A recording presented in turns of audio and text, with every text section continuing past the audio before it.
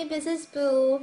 OK， 我今天要跟大家上一个其实是非常实用，然后有的时候我们也不见得会想到说这样子的英文应该怎么说。OK， 加减乘除，就算你再不喜欢数学的话呢，加减乘除还是要会嘛，对不对？好，那因为加减乘除它的英文说法有很多不同的，那譬如说你去网络上找，会有很多不同的说法。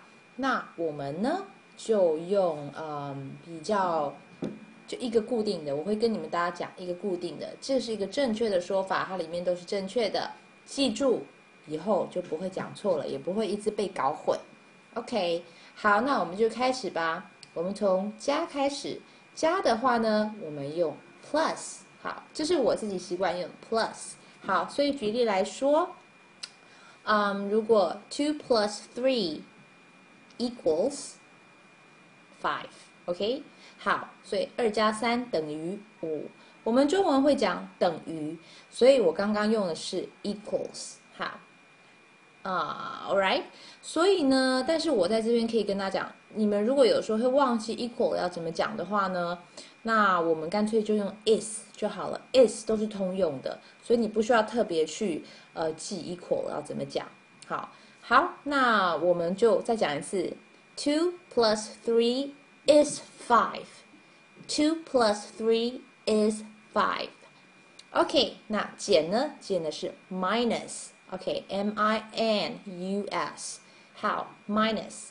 那我们来刚刚的颠倒过来 ，3 minus 2 is 1。OK，3 minus 2 is 1。好，再来是乘咯。乘的话呢，我自己是习惯用 multiply。那比较简单的说法，我们就记得用 times。好 ，times 它也是一个动词，好，所以呢，我们继续用 2 times 3 is 6 2 times 3 is 6。好，那再来，唯一比较难一点点的就是除。好，因为除是用 divide 这一个英文单字，那因为你在譬如说我们现在举例是3除以2，对不起，6除以2等于3的话呢，那就等于是6，它是要被3来除掉，所以它是要用 divided，OK， 用对 divided。好，而且它后面要加个介系词 by 哈。好，所以我们来试一次，6除以3等于2，这是怎么讲呢？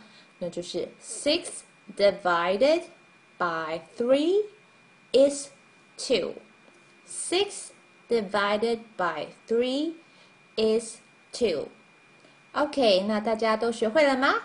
好，下课啦，拜拜。